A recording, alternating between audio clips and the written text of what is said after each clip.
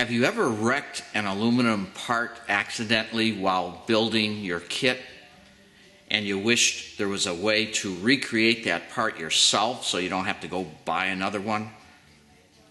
A lot of it has to do with your ability to be able to cut aluminum parts into the shapes you want. Most of us are familiar with the standard Aviation Shears for cutting aluminum sheet, so we won't review all of the pros and cons about that. What I do want to show, not everyone knows about the big Malco scissors, which actually does a better job in many cases than the standard Aviation Shears, because the blades do not leave those little teeth marks. This creates a clean cut, and it works great on materials up to about 30 thousandths. Now let's take a look at cutting. This is 25 thou. This is pretty standard aircraft skin. Cutting this is almost like cutting paper.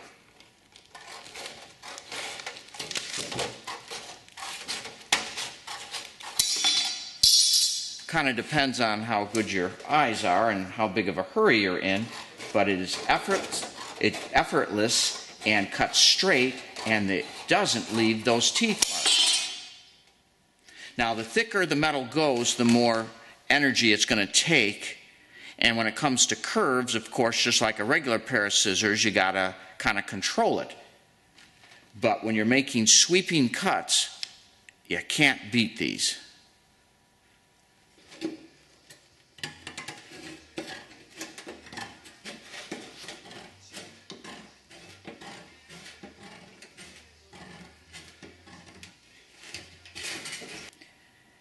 In this example, I want to duplicate this metal gusset part.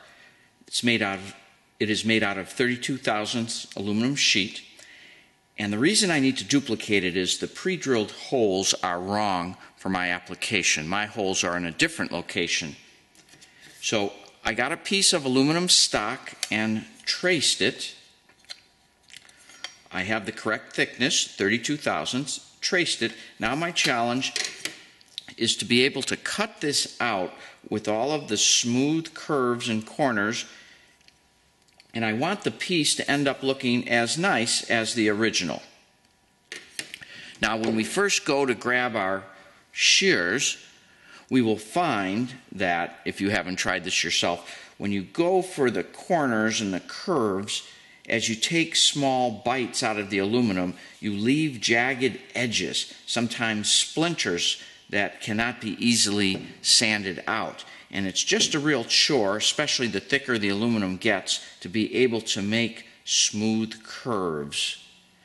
Some of these can be accomplished by drilling a hole of appropriate size. That would take care of this guy and this guy here. We'd have to set up our hole saw properly to do that, but it wouldn't help for some of the other corners. So I want to show you another method I use to be able to cut out complex parts out of sheet aluminum.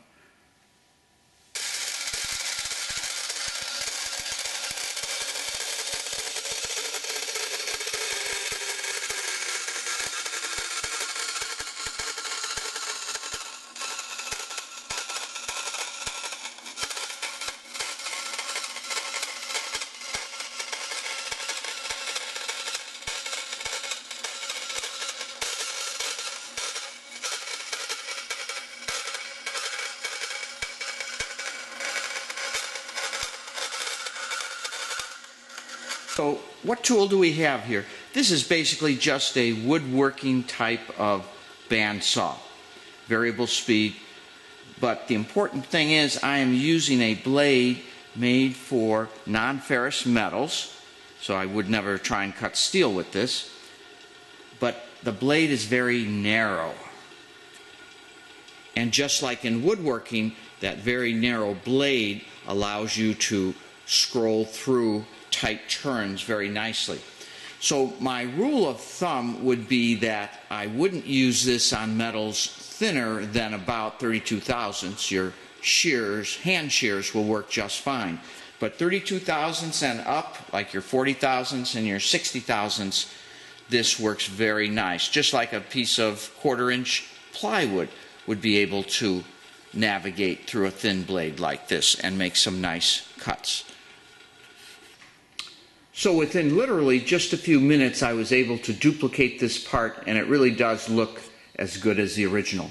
So for you kit builders that manage to ruin parts like we all do because you bend it wrong, drill it wrong, and you just need another, the ability to duplicate these parts is not out of your reach. And for you scratch builders, hopefully this tip will allow you to make some of these parts a little bit quicker with just some common tools.